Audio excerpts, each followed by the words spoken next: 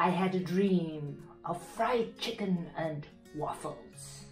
For that though, I have to figure out how to fry up gluten-free chicken. Every time when I had to fry up something gluten-free like a vegetable or meat, I just go online and look up flours which are good for frying, and normally cornstarch and tapioca starch comes up. But I've never really looked and investigated how do the different flours fry up and what creates a nice crunch and a good taste. So I'm going to put this to the test. And to the test, I'm going to put 2 starches. I'm going to use cornstarch and potato starch, 2 flours, let's do millet and sorghum, and then I'm going to use rice flour, and then for the cakes, potato flour, because I have noticed in the past it creates in baking a nice crust. So let's try it out. I'm gonna have to prep the chicken first though. And to prepping the chicken, I need to put and soak them in buttermilk for 3 hours.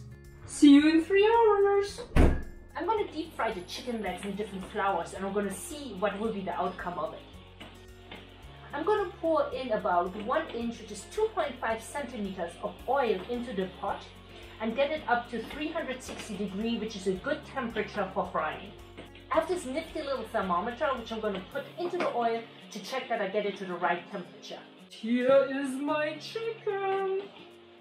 I'm going to start with sorghum flour.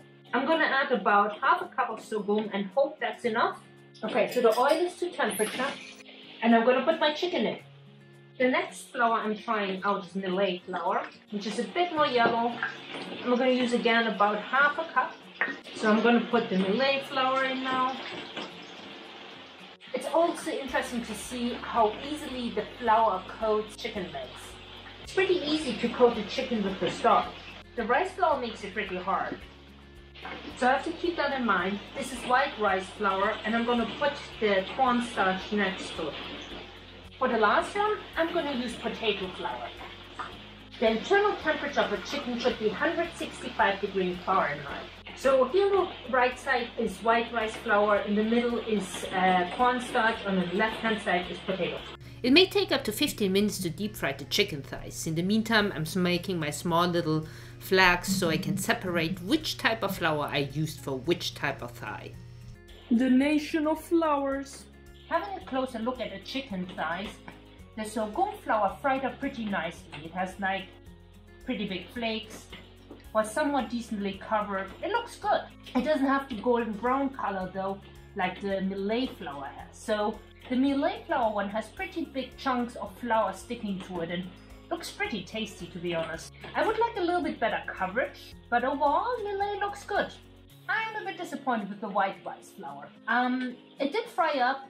You have some chunks, but if you look at the overall coverage, millet flour and sorghum flour definitely stick much better to the chicken. And it's a bit hot. Wow. Cornstarch has nice flakes. It's golden brown, but you see coverage wasn't great on it. So I'm not convinced about cornstarch and chicken.